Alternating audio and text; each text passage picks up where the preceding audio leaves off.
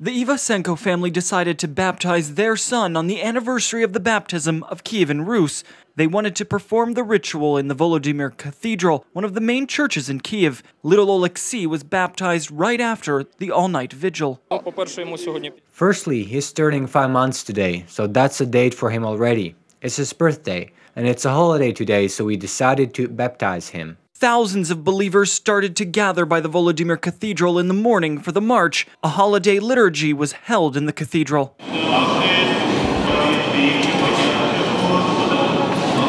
Many of those assembled had traveled for hours to be there in support of a unified Ukrainian Orthodox Church. For them, the church, just like the Vyshyvankas many wore, is a symbol of patriotism. 1,000 years ago we got our own church, and now in times like this, when people require hope and faith, they turn to the church. We all gathered together. We have the same spirit and views on praying for a united Ukraine. It's important for me to support the Ukrainian Orthodox Church of the Kiev Patriarchate. I believe that there are also people in the Moscow Patriarchate who will soon come to their senses and will reconsider their views as I once did. After a solemn service in the cathedral, a procession of believers started moving through the central streets of Kiev, with spiritual and political leaders side by side at the head. Representatives of every diocese in Ukraine were present.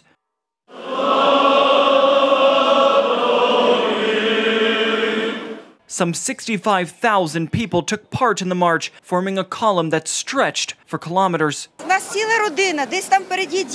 We have our whole family here. Grandpa is the head, grandchildren, and me with a grandchild. We got a little lost. It's a great holiday today, Volodymyr's Day, the anniversary of baptism, and to support the Ukrainian Church.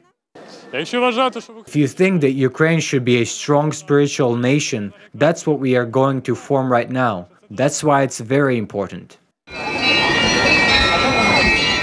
The religious procession concluded with a mass prayer near the monument to the Saint Prince Volodymyr the Great. Our victory in the East is guaranteed. It is because the Ukrainian people are already united. And if the Ukrainian people are united, then the northern aggressor won't be able to defeat us. That's why this procession is celebrating 2 victories. Representatives of the Constantinople Patriarchate came to Kiev for the event. The Ecumenical Patriarch sent a message that the procedure of granting the Ukrainian Orthodox Church a tome of autocephaly is almost concluded. The time has come for the Ecumenical Patriarchate to assume its... We are sure that Ecumenical Patriarch is on our side. You won't be orphans because the Mother Church will find a way to unite your development, your success, your growth in the faith of Jesus. The delegation came on an invitation from the President of Ukraine. Petro Poroshenko thanked the representative of the Ecumenical Patriarch for his support of the country and expressed hope that the final decision of the Constantinople Patriarchate will do Ukraine justice. I guarantee that the government won't meddle in internal church matters, but I emphasize that the Ukrainian authorities won't allow other states to do this as well. That's why I find it necessary to sever all the tentacles of the aggressor state which operate in our governmental body. If autocephaly is granted, the unified Ukrainian Orthodox Church will include the churches of the Kiev Patriarchate, a part of the Moscow Patriarchate, as well as the members of the current Ukrainian autocephalist Orthodox Church.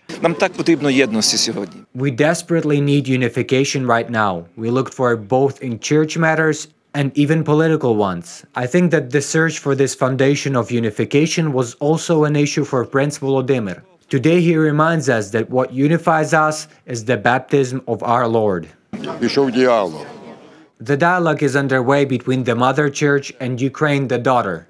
Today we rejoice, it's been 1,030 years.